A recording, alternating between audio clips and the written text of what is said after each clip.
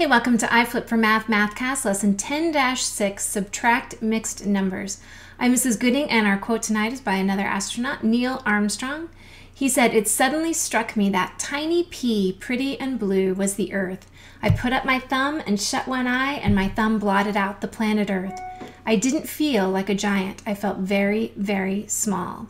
I think Neil Armstrong is a true hero, just like Mae Jemison is a true hero. They're both astronauts and scientists, and so I think you'll have some fun seeing the pictures from this. Our learning goal tonight is to subtract mixed numbers. Here are our individual lesson learning goals. These are the actual steps in the process we're going to use tonight, so you'll be checking these off when you understand each step. Remember, the steps aren't difficult, but they do take time, so don't take shortcuts, work it out fully. Number 1, use the make a cake strategy to find the LCM of the two denominators. Number 2, create equivalent fractions using the LCM as the new denominator. Number 3, convert those mixed numbers to improper fractions. That's going to be important tonight. Number 4, subtract the improper fractions. Number 5, convert the improper fraction back into a mixed number and simplify if needed. So here is our first example. I love those pictures of Neil Armstrong. That's him getting ready to get on board his shuttle craft, and I guess they called it a spacecraft, and you can see it there. He's climbing up the ladder. But I wanted you to see that award he got. He's in the Aerospace Walk of Honor, and the words written on it are imagination, reason, and skill. And you need all those things to be a mathematician too, so I thought that was cool. Our example problem is 7 2/3 minus 3 5/6, and I've separated those whole numbers from the fractions with several spaces so that you can see they're whole numbers and not part of the fraction. Go ahead and write those vertically, and we'll do them together on the bamboo tablet. I realize I'm going to be talking pretty fast in this lesson to fit all the steps in, but you can always pause it, rewind, and listen to it over and over. So I'm going to line up my whole numbers and my fractions. I have denominators that are different, which means I can't subtract them because I have different sizes of pieces in my fractions. So I'm going to come over here and make a cake to find the LCM. And I put both of my denominators, the small one first and the bigger one second, inside the bottom layer of my cake. And I ask myself, what number will divide evenly into both 3 and 6? And 3 will. 3 goes into 3 one time, 3 goes into 6 two times. And then I ask myself, what goes into both 1 and 2? And 1 is the only thing that will go into them. 1 divides into 1 one time, and it goes into 2 two times. So I'm ready to make my crazy L all the way around. If I turn my head to the side, I can see my L. Remember, I don't have to multiply by those ones. It doesn't change my answer. 3 times 2 is 6, so my LCM equals 6. So I'm going to write my 6 right here, my new common denominator or same denominator. And I'm going to leave my whole numbers here for just a minute while I come up with my equivalent fractions. And I ask myself, I'm going to go ahead and change my pen color just so, well, no, I'm not. I'm going to leave it the same. What do I do to this 3 to get 6? And I multiply it times 2. 3 times 2 is 6. So whatever I do to my denominator, I have to do to my numerator. 2 times 2 is 4. Now I'm going to come down here and do this one. What do I do to 6 to get 6? Times 1. So 5 times 1 is 5. Now it's time I have to add my whole numbers back here. And then because I'm subtracting, if you look at those numerators, I can't say 4 minus 5 because 5 is greater than 4. So I'm going to turn these mixed numbers into improper fractions. Here's where I'm going to change my pen color so that you don't see too many numbers up here. Remember, to convert a mixed number to an improper fraction, we multiply the denominator times the whole number and add the numerator.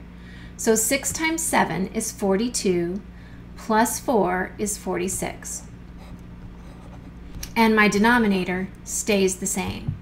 Then I come down here and do the same thing to this mixed number. 6 times 3 is 18, plus 5 is 23. And my denominator stays the same. So now I have some fractions that I can actually subtract because I can subtract 23 from 46.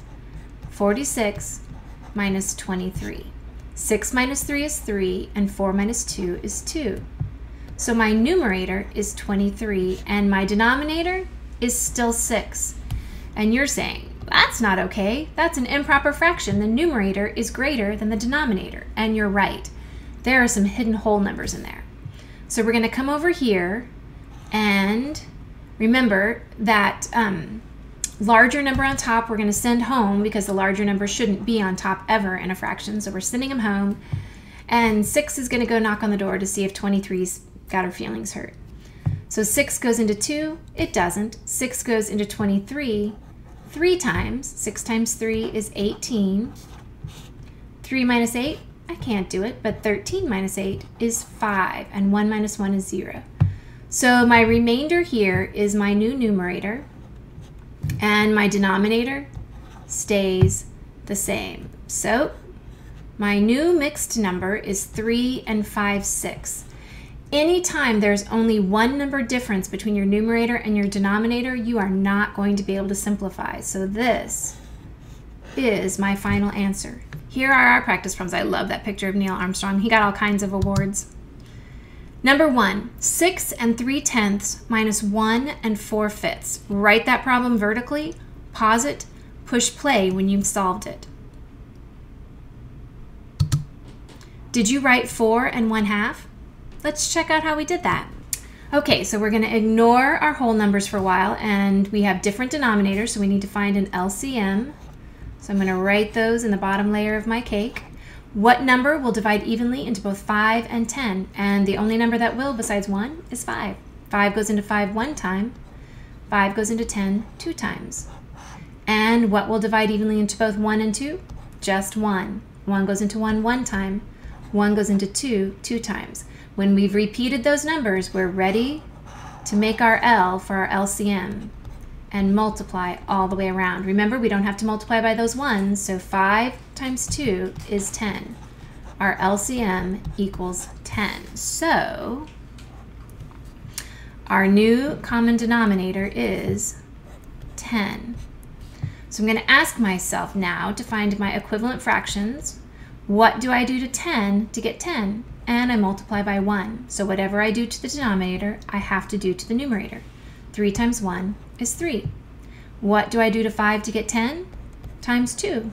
So 4 times 2 is 8. I'm ready to bring over my whole numbers now. Okay, so if we're subtracting 3 minus 8, we can't do that. So we need to convert these to improper fractions. So let's go to green. We're going to multiply and then add. 10 times 6 is 60, plus 3 is 63, and my denominator stays the same. Now we'll do the same thing here. 10 times 1 is 10, plus 8 is 18, and my denominator stays the same. I'm ready to subtract. I don't want to make a silly subtraction error after I do all of this hard fraction work, so I'm going to actually rewrite my numerators. 3 minus 8, can't do it. 13 minus 8 is 5. And 5 minus 1 is 4. So my answer here is 45/10. But you're right, that's improper. It's not okay for that numerator to be bigger than the denominator. So we're going to send the numerator home to her house. She's inside the division house. 10's going to go knock on the door and see if she's okay. 10 goes into 45 4 times. 10 times 4 is 40. 45 minus 40 is 5, so my remainder is my new numerator, and my denominator stays the same. Now, if I'm looking at this fraction here, 4 and 5/10, I know that I can simplify 5/10 because 5 divides evenly into 10, but I've already made my cake here. 5/10 written horizontally as a fraction is 5/10. There's my fraction bar. There's my fraction bar. There's my fraction bar. Remember, when you simplify, make a cake, look for the bride and groom on top. So 1/2 is my new simplified fraction, and my whole number, can't forget that whole number. So my final answer is 4 and 1/2. Number 2, 9 and 1/3 minus 4 and 3/4. Pause it and push play when you're ready. Did you write 4 and 7/12? Let's work that one together. So I have different denominators, so I'm going to want to make a cake. And I put 3 and 4 in the bottom layer of my cake. The only number that will divide evenly into them, because they are only one different from each other, is the number 1. 1 goes into 3 3 times. 1 goes into 4 4 times. So I'm ready to make my L after only one layer. 1 times 3 is 3, and 3 times 4 is 12. My LCM is 12. So that is going to be my new common denominator. I'll write it right here. I want to have room in case. Okay, so I asked myself, what do I multiply by 3 to get 12? Times 4. So 1 times 4 is 4. What do I multiply by 4 to get 12? 3. So 3 times 3 is 9. Again, I can't subtract 4 minus 9, so when I add my whole numbers here, which is so important, I'm going to convert them to improper fractions. That means I'm going to multiply and then add. My new denominator, 9 times 12 is 108. 108 plus 4 is 112. And my denominator stays the same. So down here, 12 times 4 is 48, plus 9 is 57, and my denominator stays the same.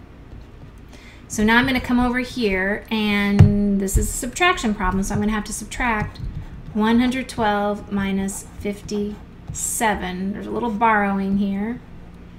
12 minus 7 is 5, and 10 minus 5 is 5.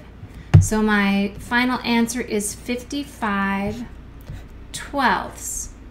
And that is an improper fraction, so I need to do a division problem again. 55 goes in the house, 12 is outside the house. 12 goes into 55, let's see, we already know if 12 times 4 is 48, that's probably as close as we're going to get. So we'll put 48 here. 15 minus 8 is 7, and 4 minus 4 is 0, so I have 7 twelfths. My denominator stays the same. Equals 4 and 7 twelfths. I know I'm not going to be able to simplify because 7 is a prime number and it will not divide into 12 evenly. So this, 4 and 7 twelfths, is my final answer. There's Neil Armstrong cooking pizza. So our word problem is about Neil Armstrong and pizza. Neil Armstrong liked to bake pizza. He used 2 3/4 cups of cheese on the pizza. If the bag of cheese held 3 1/2 cups of cheese, how much cheese is left? Look for those key words. Think about what you're actually doing. Picture that bag of cheese and what's happening here and what you're looking for. Pause it and push play when you're ready. Did you write in a complete sentence, Neil Armstrong had 3/4 of a cup of cheese left over? Let's work that together. So if you're looking for keywords, how much he had left is always a key to subtract. But here's the bag of cheese, 3 1/2 cups, and he used 2 3/4 cups. So whatever's left over, I'm going to find from subtracting. My denominators are different, so I'm going to put them in a cake. What goes into both 2 and 4? 2. 2 goes into 2 one time. 2 divides into 4 2 times. What goes into both 1 and 2? 1. 1 goes into 1 one time. 1 goes into 2 2 times. And I'm ready to make my L. So, ignoring those ones there, 2 times 2 is 4. My LCM equals 4. So let's come over here and write our new common denominator, our new LCM or LCD, and ask ourselves, what do we do to 2 to get 4? We multiply by 2. It's always multiplication. And 1 times 2 is 2. So what do we do to 4 to get 4? Times 1. So 3 times 1 is 3. I still can't subtract these, and so as I add my whole numbers in here, I'm going to convert them to improper fractions. So I'm going to multiply and add. 4 times 3 is 12, plus 2 is 14/4, because my denominator stays the same. 4 times 2 is 8, plus 3 is 11/4. Now I can subtract really easily. 14 minus 11 is 3, and my denominator stays the same. Now, that's my answer, 3/4 cups of cheese. Neil Armstrong had 3/4 cups of cheese left over.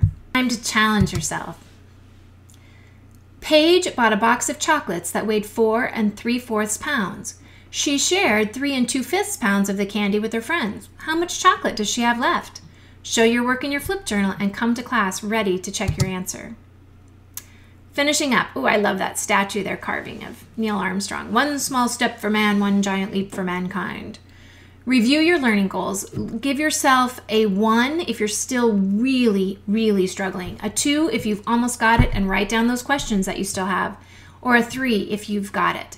Magnificent mixed numbers. This is the toughest lesson ever. You've completed lesson 10-6, subtract mixed numbers.